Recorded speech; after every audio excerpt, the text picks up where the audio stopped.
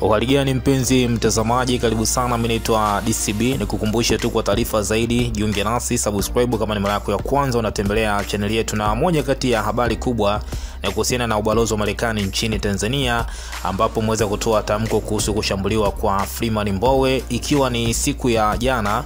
Usiku wa kuamkia jana, MBOWE alishambuliwa na kujeruhiwa na watu wasiojulikana. Taarifa ilikuwa ni kwamba mwenyekiti wa Chadema Taifa na kiongozi wa kambi rasmi ya upinzani bungeni KUB MBOWE alishambuliwa na kujeruhiwa na watu wasiojulikana wakati akirejea nyumbani kwake jijini Dodoma. Akakimbizwa katika hospitali ya Ntyuka kwa ajili ya matibabu ya haraka, lakini baadaye akasafirishwa Dar es Salaam kwa ajili ya matibabu zaidi. Ubalozi wa Marekani nchini Tanzania waliweza kutoa tamko hilo kupitia akaunti yao ya Instagram, ambapo waliweza kuposti barua mbili, ya Kiswahili na ya Kiingereza, wakitoa tamko kuhusiana na kushambuliwa kwa MBOWE siku ya tarehe 9, nikizungumzia mwezi huu wa 6 2020. Na kama jinsi ambavyo unaona, ubalozi wa Marekani nchini Tanzania, tamko kuhusu kushambuliwa kwa MBOWE tarehe 9 Juni mwaka 2020. Ubalozi wa Marekani umeshtushwa na kuhuzunishwa sana na tukio la kikatili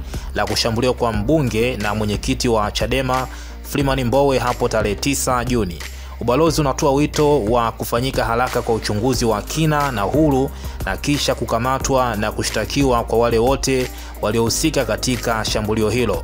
Ubalozi unaliona tukio hili katili na lisilo na sababu la kuvamiwa kwa kiongozi wa upinzani kama tukio la hivi karibuni katika mlolongo mrefu wa matukio ya kusikitisha ya utumiaji nguvu na unyanyasaji yanayofanywa dhidi ya wanachama wa vyama vya upinzani.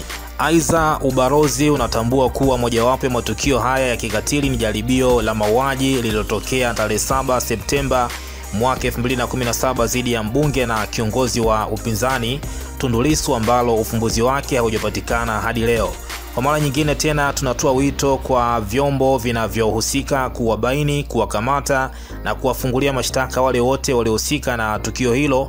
Ubalozi unatoa pole kwa mbunge MBOWE na familia yake katika kipindi kigumu na kumtakia apone haraka. Ilikuwa ni ubalozi wa Marekani nchini Tanzania kupitia akaunti yao ya Instagram wakitoa tamko baada ya kushambuliwa kwa MBOWE, ikizungumzia tarehe 9 Juni mwaka 2020. Nini maoni yako kufuatia tamko hili ambalo ubalozi wa Marekani umetoa nchini Tanzania baada ya tukio ambalo limeweza kumkuta mwenyekiti wa chama cha upinzani bungeni, nikimzungumzia mwenyekiti wa Chadema MBOWE? Na tumeweza kushuhudia mambo mengi sana yanazungumziwa kuhusiana na tukio hili, lakini bado serikali, nikizungumzia kupitia jeshi la polisi, wanazidi kufanya uchunguzi, na mwisho wa siku ripoti kamili itatoka kuweza kubaini kitu gani ambacho kilitokea kufuatia shambulizi hilo. Mimi naitwa DCB, nikusihi kwa taarifa zaidi subscribe. Bye bye.